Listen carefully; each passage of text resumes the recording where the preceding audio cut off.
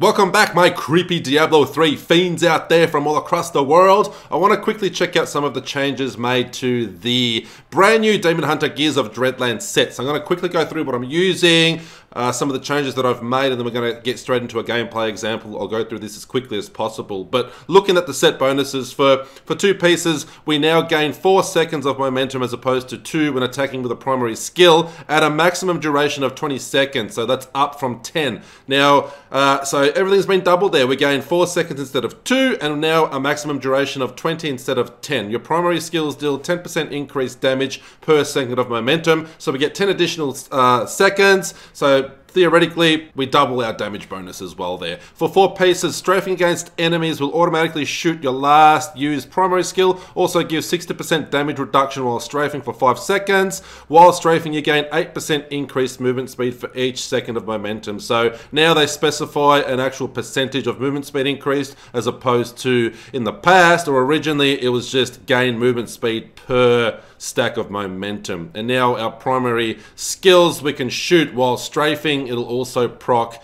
our simplicity, strength, and it'll proc everything that it needs to proc, as opposed to originally it wasn't procking. We had to stop strafing in order to shoot our primary skill, and that way we'd proc our simplicity's strength gem. Now we can proc everything we need to while still strafing, which is why I've whacked in the Taeguk gem, but I'll get into that in a moment. 6 pieces has stayed the same. Your primary skills deal 10,000% increased damage. So we are using 5 pieces of this brand new Gears of Dreadlands. I'm using the helm, the chest, the boots, the shoulders, and the gloves. So we have Ring of Royal Grandeur, obviously in Kenai's Cube, so we can whack in the depth diggers here. It gives us additional damage to primary skills. Definitely goes hand in hand with the primary skills damage build like this.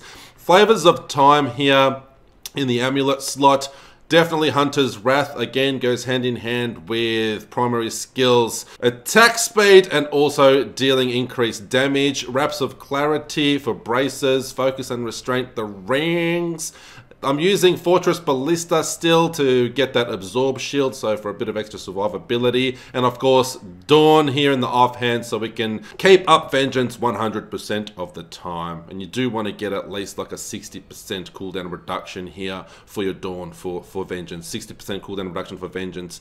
And obviously, an Ancient or Primal Ancient Dawn is the way to go. The gems we are using, I'm using Diamond Gem here in my helm, as well as the chest and the pants here for damage reduction. It is still a pretty squishy build. It's a bit better now, but we definitely want to keep those elemental damage up as high as possible. For legendary gems, I've whacked in Taeguk because now we're going to be strafing the entire time. We're going to benefit from this big time. We will be killing enemies a lot quicker, but it's going to be a little bit more difficult and a bit of a longer fight against Rift Guardians, because obviously no Bane of the Stricken here. You can, if you're happy with the damage output against regular enemies and your elites and stuff, you can keep in your Bane of the Stricken instead of Taeguk, and that way you get that 25% additional damage against Rift Guardians and you'll down them quicker. However, let's just test out Taeguk, something a bit different. Bane of the Trapped and also Simplicity's Strength, obviously now, which is going to be procced while we're strafing and using our primary skills, so that should definitely see a big difference as well to our damage output.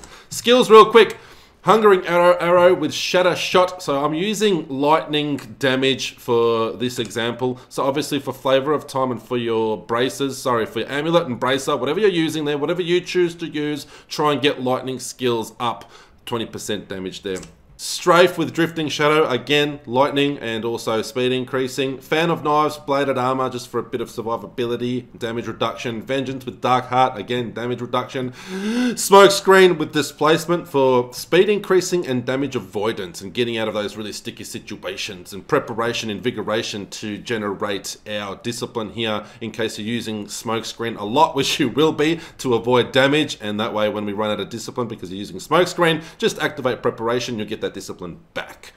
Passives, Ambush, Thrill of the Hunt, Color of the Week, Perfectionist, and just really quickly, before I forget, we'll go through Can I's Cube, the all-important Can I's Cube here. Can you see it from my big head? I think you can.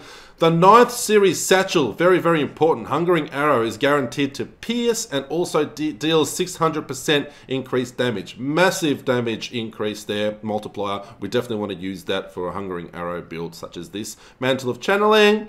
Of course, now that we're strafing 100% of the time, we're going to be doing more damage and reducing damage taken. And like I mentioned, Ring of Royal Grandeur, because we've only got 5 pieces of the Gears of Dreadlands equipped, and this will allow us to get the full 6-piece bonus. As you can see, they're all highlighted there, which means they are active. Let's jump into a GR and see how this baby works now with some of the changes. Let's do it! So I've whacked it up to 95 here. Pretty sure 100 plus won't be an issue now, but for the sake of reducing time on this video, we're just going to do a 95. I don't want everyone to be getting bored with a really lengthy Greater Rift run, so we've just put up to 95. Definitely capable of 100 plus. As you can see there, downing elites a lot easier now. I did try a quick run with Bane of the Stricken, and I find that killing mobs and elites is definitely a lot better with Taeguk.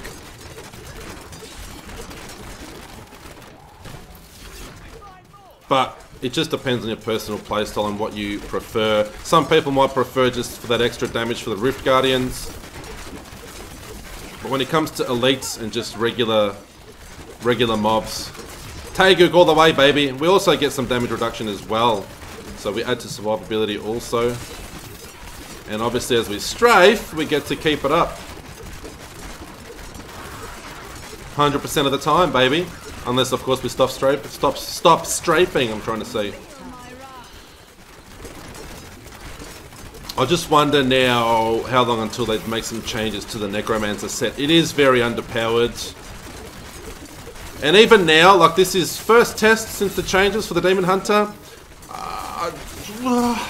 Not too sure if it needs any more right now. I want to test out the Bolas version of this as well. So obviously you can try whatever primary skill you prefer.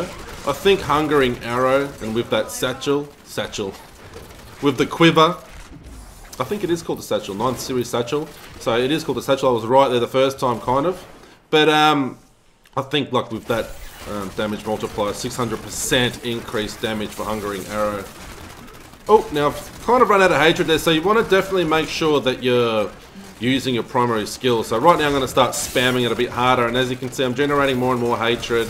Just be careful, because if you go through extended periods of time in a rift or whatever you may be doing, while you're in strafe, you're draining your hatred. So you want to try and get to enemies as quickly as possible. And you definitely want to be using your primary skills as much as possible. Spam the hell out of it. But as you can see, I generated my hatred pretty quickly there, back to almost full. I guess if you really wanted to, if it's a long stretch between enemy packs, you can stop strafing, and then you'll get your momentum and also your Taeguk stacks back pretty quickly. But I wouldn't recommend it. Try and just keep close to enemies as possible. Keep as close to enemies as possible. So we've got 2 packs here.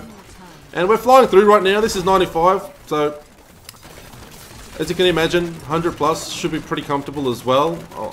I might do some further videos if y'all want to see 100 plus rifts and see how far we can push this.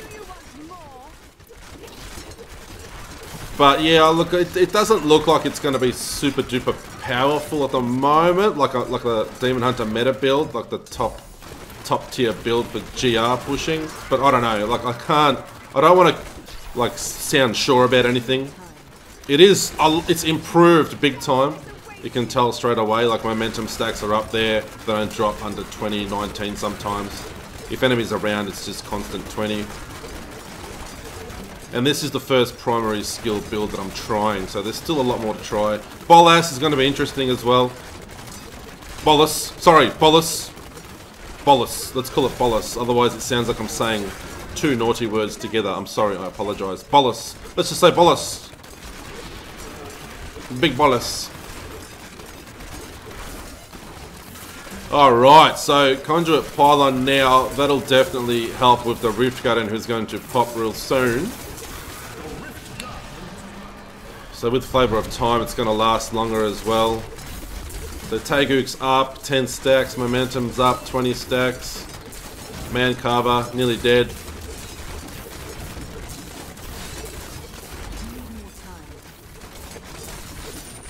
The only problem is your fingers go numb. You know, you have to hold down strafe and then really spam the hell out of Hungering Arrow or whatever your primary skill that you're using. But it's not too bad. Not too bad at all. That is the new and improved Gears of Dreadlands Demon Hunter. Definitely big improvement. This is the first test that I've completed, so I will be doing some further testing and testing out other primary skills. So this was the Hungering Arrow version. Probably could be the best one. I don't know yet. Can't comment too much, but it's definitely a big improvement on the new set for the Demon Hunter out there. So let me know what you all think about the changes down in the comments below, or if you just want to say hello, you definitely can. I've got nothing against thumbs up and comments. I will respond to as many comments as I humanly can. Until the next video, stay safe out there, stay heavy metal, and stay creepy, most importantly.